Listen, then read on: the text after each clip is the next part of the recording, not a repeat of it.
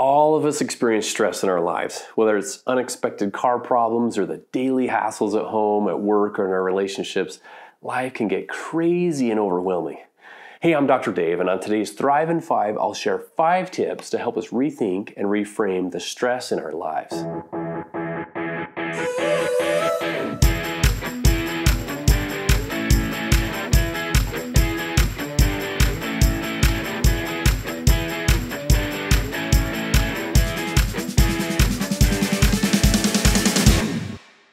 Okay, as humans, we thrive with predictability, stability, and routines. We do best when we know what's coming next. But it's important to point out right up front that the goal is not to have zero challenges, but rather to balance and manage them in healthy ways. So here's an acronym that may be helpful for you as you aim to rethink and reframe stress in your life. It's the letters H-U-M-E-R, or HUMMER. Now the H stands for humor. Now this one's a bit tricky because in many stressful situations, the last thing we're thinking about is how funny the situation might look. So this one may not be helpful in the middle of the stress, such as getting a speeding ticket, or in the middle of a crisis, such as losing your job.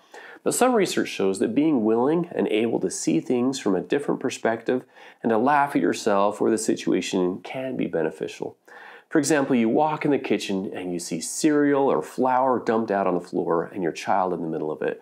Or you're in a hurry and stuck in a long line at the grocery store that takes forever while all the other lines are going quickly. Even if you can just start with a smile when you're stressed, just smiling can release feel-good endorphins that begin to melt some of the stress away. Or taking a break and watching a comedy or a funny YouTube video can create laughter, which floods the body with endorphins that helps us see the situation differently and appreciate the irony. Plus, people view you as more fun to be around when you handle stress with humor rather than blowing up. But it's important to point out that humor should be the positive, good-spirited kind and not the negative, mean-spirited kind. That just creates anger and resentment. That's not what we're after here. The U stands for understanding. A few deep breaths in the middle of stress can bring oxygen to your brain and help you not only understand the stressor better, but you can better understand your alternatives and options to manage the stress in healthy ways. Sometimes it's helpful to slow down and try to understand things from another perspective. For example, let's say your young son and daughter are playing in another room and you hear your 4-year-old son scream and then look up and see your crying 4-year-old chasing his 6-year-old sister down the hall with fists raised. Now this can be stressful, right? Now while it's important to prevent harm and help bring peace to the situation, a parent might be tempted to grab the boy and haul him off to timeout. But let's come back to understanding. What might happen in your mind if you paused and force yourself to come up with 3 reasons why your son should hit his sister? Now, I know it sounds silly, and of course your son shouldn't hit his sister, but the principle is creating understanding before commanding. So you might think to yourself, she might have pushed him down. It's lunchtime and he's hungry, he hasn't had a nap yet, or he doesn't know how to manage his emotions very well at 4 years old. All of these help create understanding and seeing things from a child's perspective.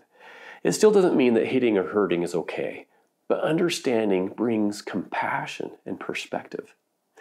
The M stands for meaning. Sometimes stress can cloud our brain and we lose the ability to think straight. In some ways, the key to managing stress is changing how we think about stressful situations.